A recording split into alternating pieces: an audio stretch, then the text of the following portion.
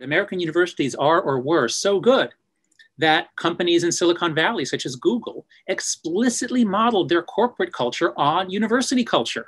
They loved universities, even though some of them dropped out during it, but they wanted to recreate that fun, creative, exploratory mindset. So Google famously has its slides. I've given talks at Google, and guess what? You really are a kid in a candy shop there. You've got really, really good food, lots of it, lots of variety all the time, and literally infinite candy, as much as you want, whenever you want. Now, how's Google doing now?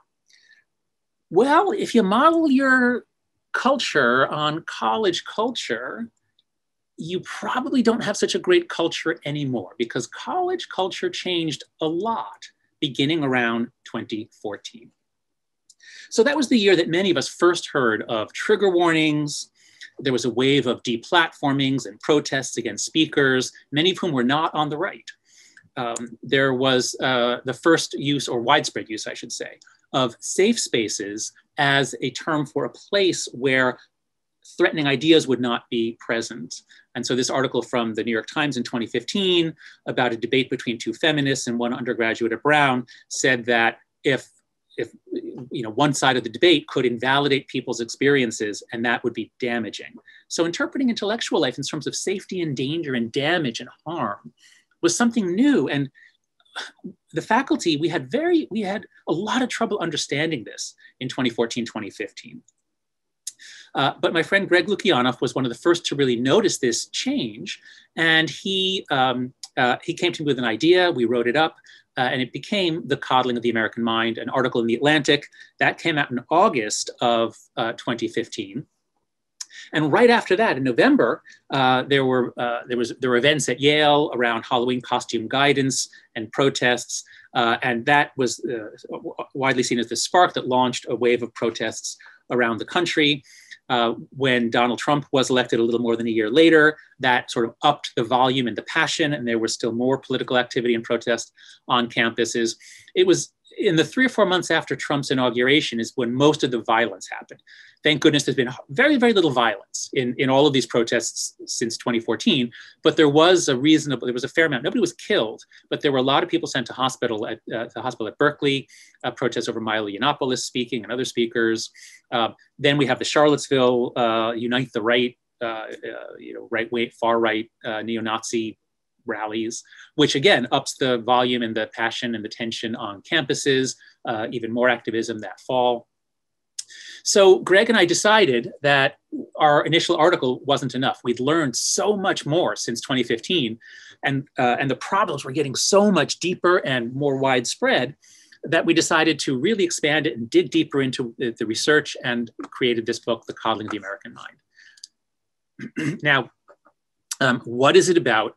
It's about the sudden emergence of a new moral culture of safetyism, which emerged on some campuses around 2014. It's not on all campuses now, but it is on most of the elite campuses, most of the large campuses, especially most of the ones along the East Coast or Northeast and the West Coast. But traces of it are found almost everywhere.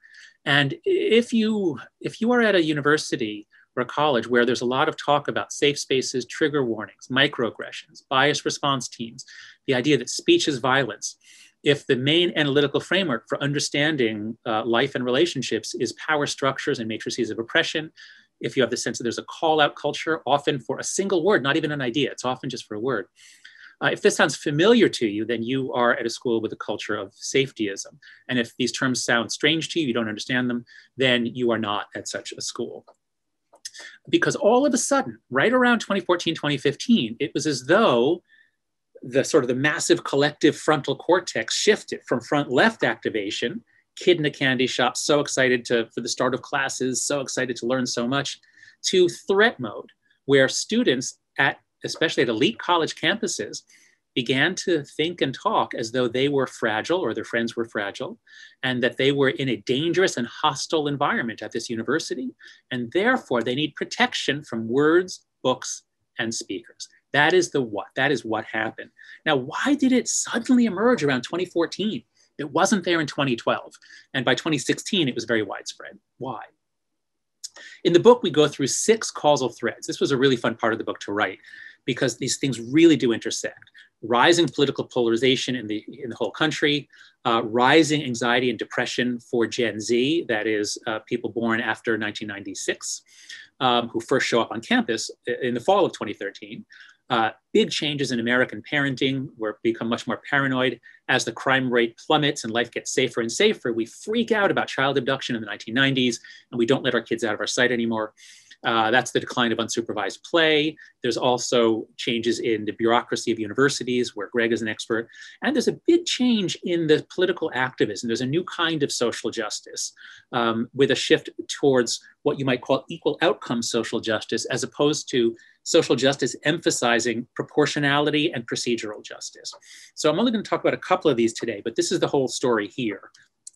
Now, finally, the book is also organized around 3 great untruths.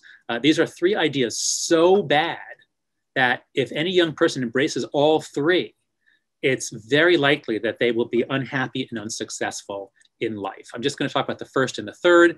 These are great untruths. They're the opposite of well-known psychological principles. So, bad idea number 1, what doesn't kill you makes you weaker. So this is, of course, the inverse of the famous dictum from Friedrich Nietzsche, that what doesn't kill me makes me stronger. And there's a very simple and powerful and important psychological mechanism behind Nietzsche's dictum, which is, well, there's no word for it in the English language. So Nassim Taleb, the scholar who wrote The Black Swan, wrote a whole book about this. He invented the word anti-fragile. It's the opposite of fragile. So glass is fragile. If you drop it, it breaks. And so we don't let kids play with glass. Plastic is resilient. If you drop it, it doesn't break, but it doesn't get better or improve in any way. And Taleb wanted to know, what are systems that require or expect challenge or shocks in order to strengthen and grow?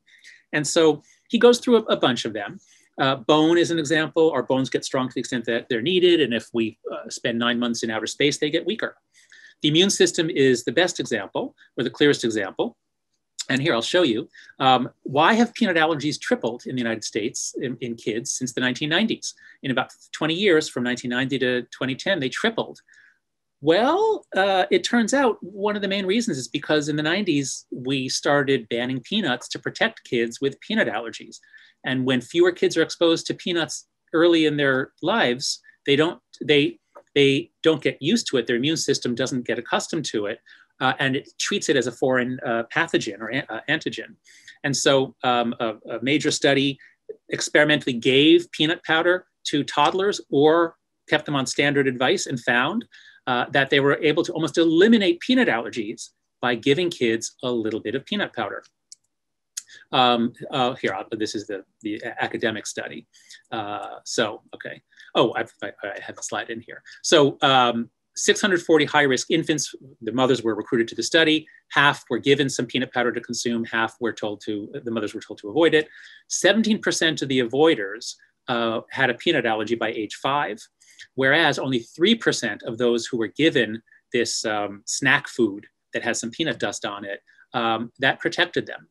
And that's why the conclusion is that the previous advice to avoid peanuts was incorrect, and it actually may have caused the rise in peanut allergies. And that's why the subtitle of our book is How Good Intentions and Bad Ideas Are Setting Up a Generation for Failure. Now, if we apply the logic to the whole child, well, children sure seem fragile. Newborns are incredibly floppy, weak, fragile, but they're tougher than they seem. And if you treat them as though they are that fragile, you will actually impede their growth. If you are always there to help them out of a fix, if you're always there when they make mistakes to fix it, then they don't develop the strength to do things for themselves because they know somebody will always do it. And if you're doing that through childhood, increasingly now we're seeing college students graduating and relying on their parents for help and guidance. I sometimes hear in the business world, people say when they gave a young employee any sort of bad evaluation, they sometimes hear from one of the parents. So parenting really has changed.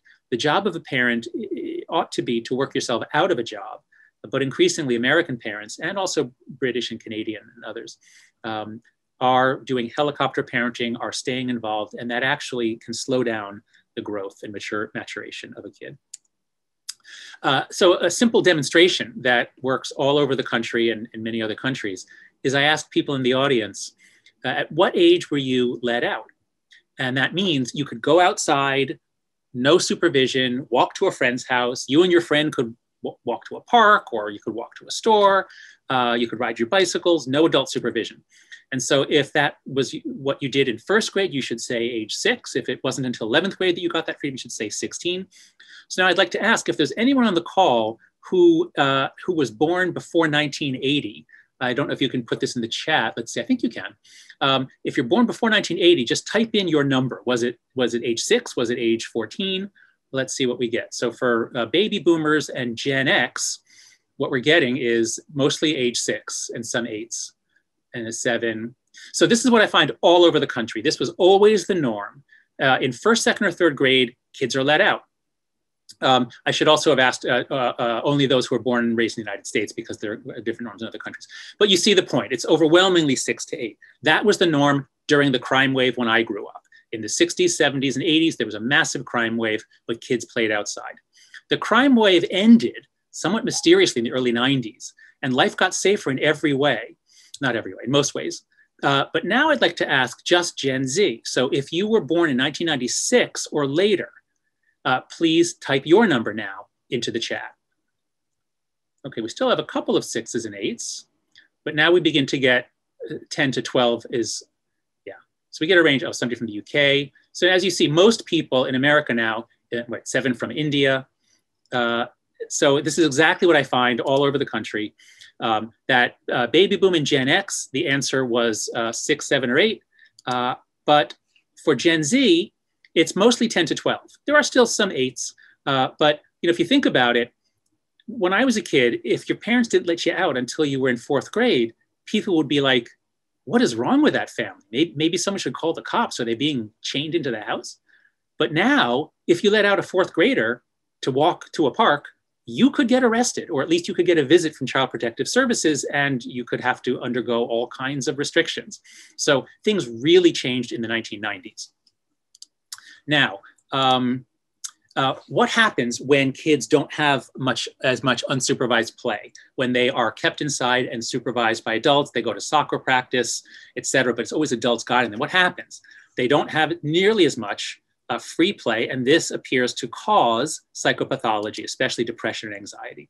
So Peter Gray at Boston College has a wonderful article and set of work showing how all mammals play, and play is essential for maturation. And here are all the things, I won't read the list, but here are all the things that kids learn in free play, much, much better than if they're in soccer practice or class or math tutoring. Through all these reasons, Gray says, play promotes mental health.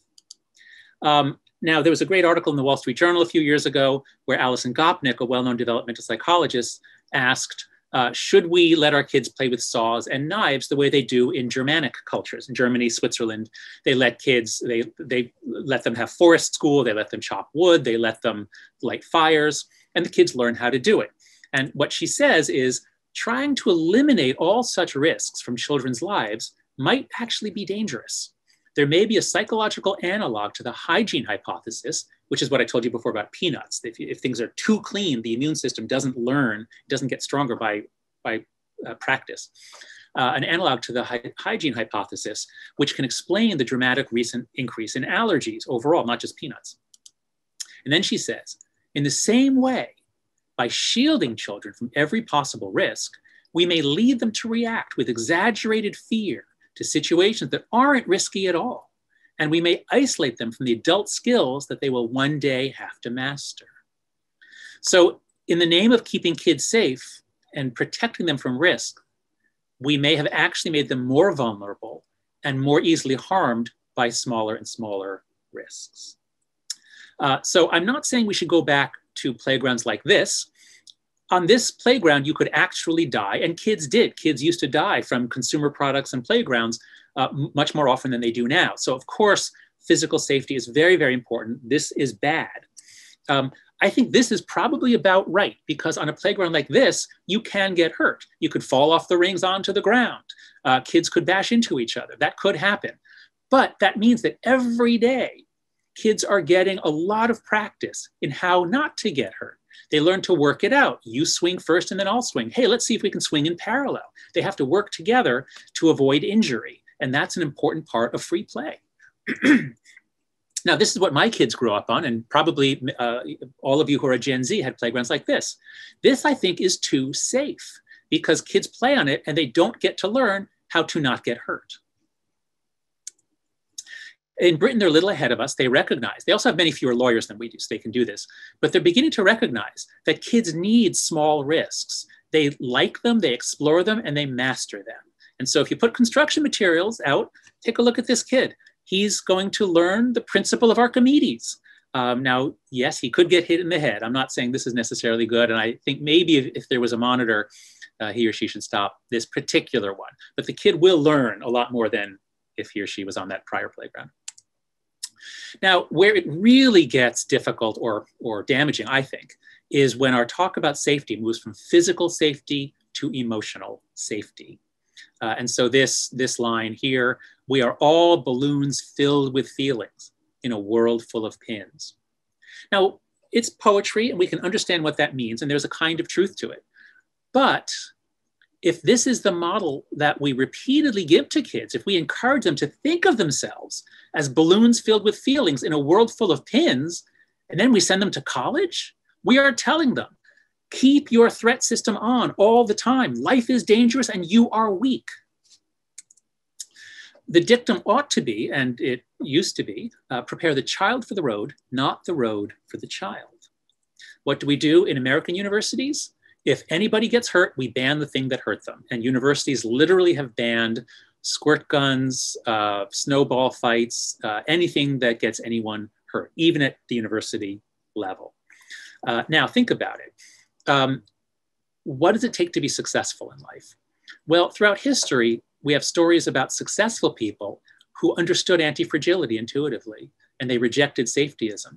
So Demosthenes is a famous Greek orator, and he had a stammering problem. He had trouble speaking, but he wanted to present his family's case. They had a court case, and the court in those days was the people of Athens assembled in the public square. And so to prepare for the trial, he would put pebbles in his mouth and then give his oration, so that when he took the pebbles out, it was easier. Or he would run sprints up hills so that when he was at the top of the hill, he was out of breath, and give his oration, so that when he wasn't out of breath, it was easier. And Olympic athletes still do that today. They train at high altitudes, which is harder on their bodies. Their body toughens up, hemoglobin levels change, so that when they are at a lower altitude, they're stronger. But what do we do at America's top universities?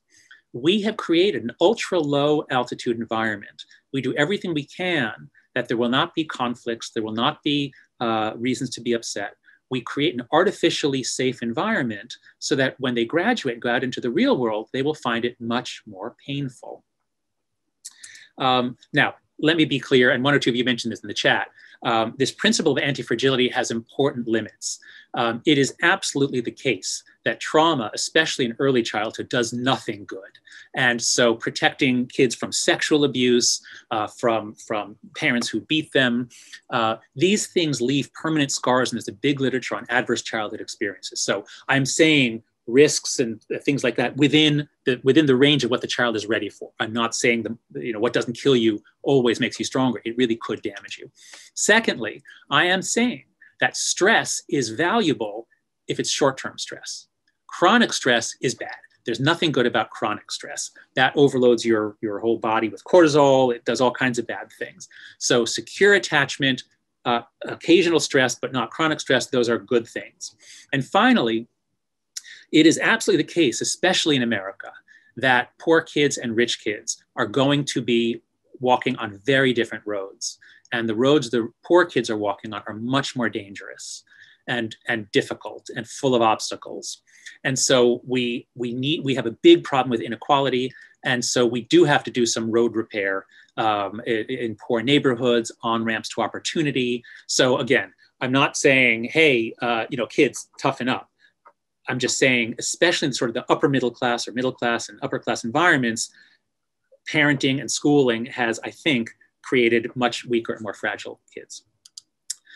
So with those caveats in mind, Nassim Taleb has this beautiful piece of advice. He says, you want to be the fire and wish for the wind. A fire is fragile, a puff of wind will blow it out. But once it gets to be a roaring fire, the more you blow on it, the stronger it gets. Okay, now, why did this all burst out in 2014? I'm going to just spend a moment on point number 2, rising anxiety and depression. So these are the stats for Gen Z, or for all the generations. This is the percentage of college students, or I'm sorry, of 12th graders who have a driver's license. And so in the 70s and 80s, almost everybody got their driver's license immediately after their birthday. But it begins dropping even before Uber comes into play. But Gen Z is much less likely to have gotten a driver's license. And in part, they're not going out drinking, which is good, but they often have never even tried alcohol. They often have never even gone out on a date, and they often have never had a summer job or any kind of work for pay. And if you think about what our expectations are for students arriving on a college campus, for those who go to a residential campus, we kind of expect that they have a level of independence where they can drive themselves around, they have some facility with romantic interactions, they have some experience of work for pay. And that is increasingly untrue about Gen Z. Now, it might just be that childhood is lengthening and that's okay, but the evidence is pretty clear that it's not okay. And so what we see here is on the left, representative data on American college students. In 2010, 2012, it was all millennials. By 2016, it's all Gen Z. And look what happens. Learning disabilities, ADHD are only up a little bit, but psychological disorders have more than doubled. And it's exactly as the millennials leave and Gen Z comes into college. But it's not all psychological disorders. And it's not even across the two sexes. So when the millennials were the students, those were the rates of major depression. This is American teens, not college students. As soon as Gen Z shows up in the data set, the rate for boys goes up, the rate for girls goes way up. The percentage increases are sort of similar ballpark, but the girls' increase is a much larger number of points because it starts higher. Similar data from college students. When the millennials were in college, the levels were relatively low and were stable. They were not rising. As soon as Gen Z shows up, the levels begin to rise, especially for Gen Z women. It's depression and anxiety, only depression and anxiety, nothing else. Now, some people have argued that it's just a change in diagnostic criteria, that Gen Z is just really comfortable talking about depression. This is a good thing. And he says, relax. There's no explosion of anxiety, and digital media and social media are not doing any damage. Don't worry about it. I believe that he is wrong. It was a reasonable hypothesis, but I believe the evidence is now in that it's not just self-report data. So this is hard data. That is, this is the number per 100,000 of boys in the United States who were admitted to hospitals for self-harm. Now, there's no trend here. I just want to show you. The boys have not changed on self-harm. It's not really a boy thing. Girls manifest anxiety with self-harm much more often. So we see here for American girls and young women is that the raw numbers are much higher than for boys, but there was no trend from 2001 to 2009. Again, the millennials were stable. They were not increasing in their psychopathology. But as soon as Gen Z begins to come into the data set, look what happens. The oldest teenage girls are the ones who most suffer from anxiety in this way and most cut themselves. Their rate went up 62% just in the few years after 2009. And the youngest girls who didn't used to cut themselves, their rate nearly tripled.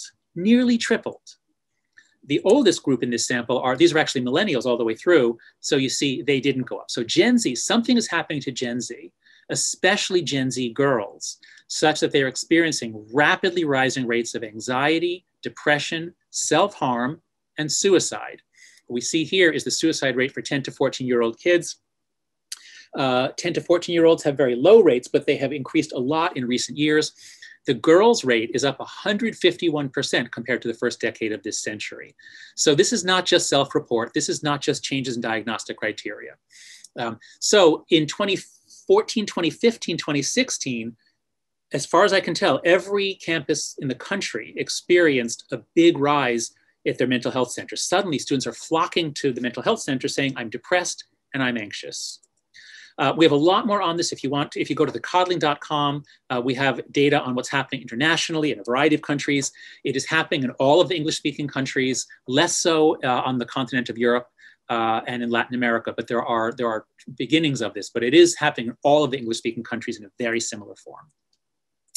Now, why is this happening at the same time in multiple countries and with a bigger impact on girls? Why is that? There are several reasons, but I think the biggest reason is the transformation of American teen social life between 2009 and 2011. So here's the data on that.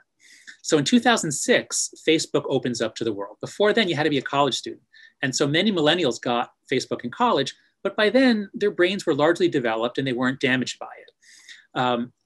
Gen Z is young at this time. They're in elementary or middle school, but they're allowed on, especially because they can just lie and say about their age. But very few Gen Z kids are actually on in 2006. Now in 2007, the iPhone comes out, and now it's possible to have Facebook or other social media with you all the time, to check thousands of times a day. But the iPhone's expensive and very few preteens have one. By 2009, the prices come down. Now it starts becoming much more common. What you see in this graph is the percentage of kids in each grade who are using social media, social networking sites almost every day.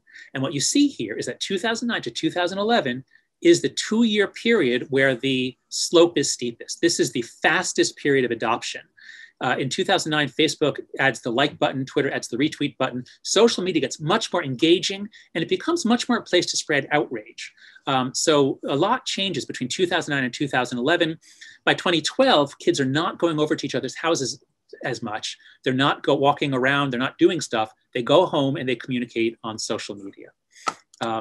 And so the timing of that shift fits perfectly. This is the 2-year window when American teen life changed. It's also just as Gen Z is hitting adolescence. And I believe this is a big part of the cause of Gen Z being different from the millennials. It also perfectly explains the sex difference, because boys and girls are on their screens all day long, but boys are doing a lot of gaming, and gaming is not bad for you. Now, it pushes out other things, but the research on gaming doesn't show any evidence that it increases depression or anxiety. In fact, it's generally very social, these multiplayer games. My son does it. It's the only way in COVID that he can interact with his friends. So the boys are not really harmed by their screen time, but the girls are spending much more time on social media. And girls, we've known for a long time, are more affected by constant social comparison, especially about their body, their attractiveness, their hair. Girls are more affected by fear of missing out than our boys. Everyone hates it, but it hurts girls more. And finally, boys and girls are equally aggressive, but boys' aggression and bullying is physical. So when they go online, they can't hurt each other physically, whereas girls' aggression is generally relational. They damage each other's reputations or friendships. And when everybody moves online, now it becomes easier to do this all day long, even on the weekends. So if you're interested in this, again, go to thecoddling.com, and we have a lot more stuff on this. I'm going to skip bad idea number 2, always trust your feelings. We just don't have time. Instead, I want to focus on this one, which is, my God, it is just exploding, not just on college campuses, but throughout our country, throughout the corporate world, throughout fancy private schools are being torn apart by this ancient view of life as a battle between good people and evil people. So the opposite of that is the psychological principle that, you know what? We are all prone to dichotomous thinking and tribalism. This is a flaw, this is a problem in human thinking. Alexander Solzhenitsyn has a wonderful line. I won't read the whole thing, but he says, the line dividing good and evil cuts through the heart of every human being. My wife is rereading a lot of Russian literature now, and boy, do the great Russian novelists understand this. In great literature, people are complicated. You don't have cartoon heroes and villains. Now we combine this with our hypocrisy. Why do you see the speck in your neighbor's eye, but do not notice the log in your own? So we're very good at seeing the other people are evil, our side is good. And now we combine this with tribalism, the old Bedouin saying, I against my brothers, I and my brothers against my cousins, I and my brothers and cousins against the world. And you get the explosion of moralistic tribalism, us versus them. And this is what came onto campuses around 2015. So there was a lot of writing at the time. Here's an essay from a student at Smith, Walking on Eggshells, How Political Correctness is Changing the Campus Dynamic. I won't read the whole thing, but she talks about how she showed up in, I think, 2014, 2015, and she saw lots of people being told that their opinion was wrong, it was offensive, and how quickly her freshman class learned a new way of not thinking, of not talking, of detecting wrongthink in others. And then she says, I began to voice my opinion less often to avoid being berated and judged by a community that claims to represent the free expression of ideas. I learned, along with every other student, to walk on eggshells for fear that I may say something offensive. And this, again, is what flooded across, especially first the elite campuses in 2015. This fear of being called out and therefore a silencing. And Heterodox Academy just put out a report finding that it keeps increasing. Students report more self-silencing now than they did even a year ago. It affects faculty too. We're very concerned if we have to teach to the most easily offended student because we can be reported to a biased response team. So it chills risk-taking, it chills provocation. It makes us all, well, I shouldn't say all, it makes many of us more cautious, more reserved, we stick to what's safe in what we teach. Now, at the heart of this new intellectual or moral movement is the idea of intersectionality, which at its core is a very good idea. So if you watch Kimberly Crenshaw's TED Talk, she makes a very strong case. I agree with everything she says in the talk, that we have to understand that people's experience in this country are not the sum of, it's not just the sum of being Black and female. That's not what it is to be a Black woman. There are unique indignities and obstacles that Black women face that others don't. And unless you have a name for this, unless you can identify it, you can't understand it, you can't ameliorate it. So the core idea of intersectionality is a very good idea. I'm not criticizing that. The problem, I think, is that as it's taught on campus, you take 18-year-olds who are prone to dichotomous thinking anyway and tribal thinking, and you teach them to see the world as a set of binaries. Some people are white, others are non-white. Some people are cisgender, others are transgender. Now, well, of course, that's true. Do we want to emphasize this way of judging people based on their category? Especially because these are moral categories. Those above the line are said to be privileged, and that makes them morally bad. They are the oppressors. People below the line are morally good because they are the victims. And if we teach kids to look around, here you are on campus. Are you a kid in a candy shop? Well, no, actually, I am enmeshed in a matrix of oppression. There are very different ways to look at the world. Now, intersectionality helps you focus on certain intersections. And the most important intersection of all is the cisgender, heterosexual, white male. That's the top of the power structure. Those are the people who oppress the others. Those are the bad people. They are the cause of our problems. And lest you think I'm exaggerating here, this is a handout from a leadership training course, an Ivy League school, I won't say which. A friend sent this to me last year, 2 years ago. And this is what students are learning in their leadership course. They're learning here, I'll zoom in on it, but you see it's privileged and oppressed groups. And you see, okay, cisgender men are the privileged and they oppress everyone else. White people oppress everyone else. Top management oppresses everyone else.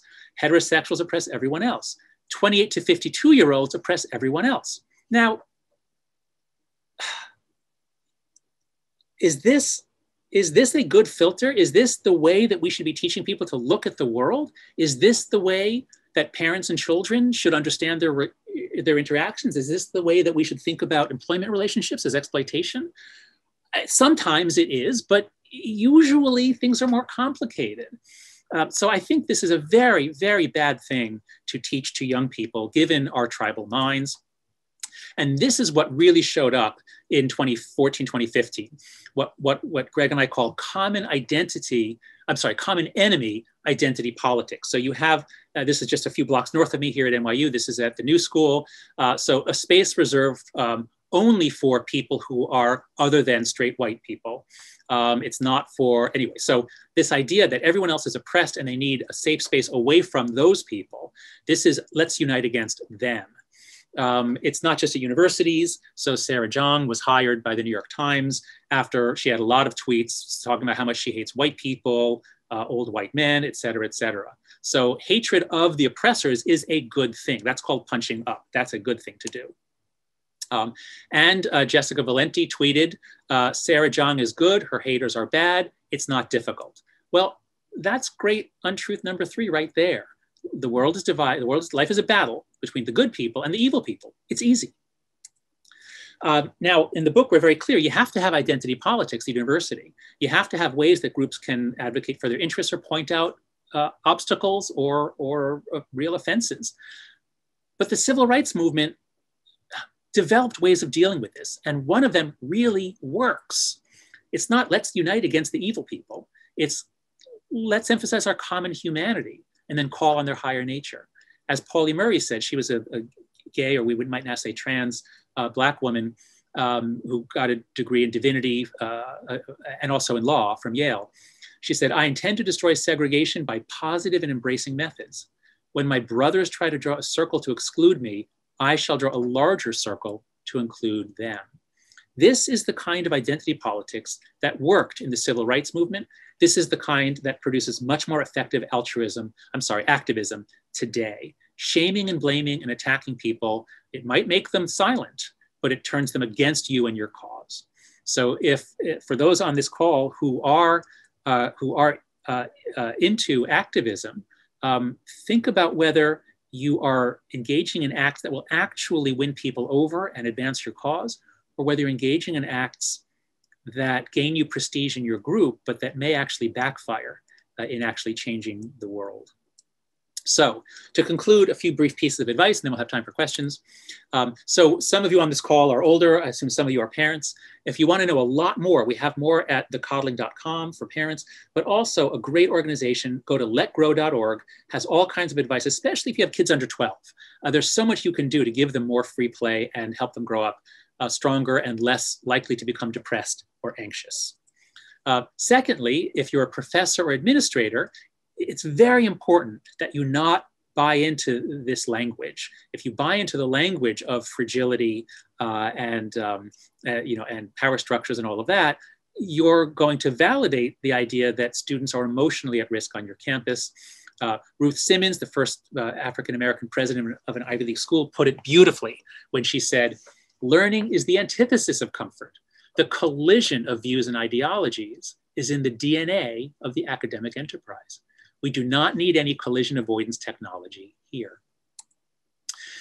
We've developed a specific tool that you can use. So Caroline Mell and I developed Open Mind. If you go to openmindplatform.org, it takes a few hours to go through the multiple modules. It's ideal for orientation as students arrive at university, but it can be used in a classroom. We have thousands of professors have used it in their classroom. It can be used in a company. It can be used in a church group. Any group that is going to have difficult discussions will benefit by assigning Open Mind. It's free. You can just go to the site, get a link, send it out.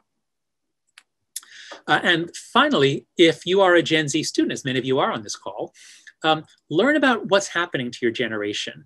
Jean Twenge's book, iGen, it was criticized at the time, but it turns out all the trends she identified have gotten a lot worse. The mental illness issues that I showed you have gotten a lot worse since she published this book.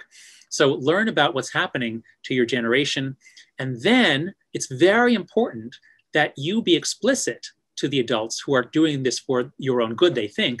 Tell them to back off, stop overprotecting you, let you face challenges by yourself, let you and your peers work out problems by yourself. Adults aren't going to back off unless you ask them because they're afraid if they back off and someone gets hurt, then they could get sued. But at least if you ask them to give you more room, more independence, they might. And finally, you're in a good position. If you want a cause, your generation is doing really, really badly. Advocate for change for those younger than you. For example, maybe go to Let Grow and see if you could advocate for their programs there. And finally, I'll close with this amazing piece of advice from Van Jones. He gave a talk at the University of Chicago in which they had just had a talk by somebody in the Trump administration. And some of the students said that they felt unsafe, that we should not let anyone from the Trump administration speak on our campus. It was actually Corey Lewandowski. I forget if it was the Trump campaign or whatever, but he was associated with Trump. Students protested. Ultimately, his talk went ahead. And Van Jones is being interviewed in a political science colloquium. And he's asked what he thinks about safe spaces and that sort of stuff. And he says, I don't want you to be safe ideologically. I don't want you to be safe emotionally. I want you to be strong, and that's different. I'm not going to pave the jungle for you. Put on some boots and learn how to deal with adversity. I'm not going to take all the weights out of the gym. That's the whole point of the gym.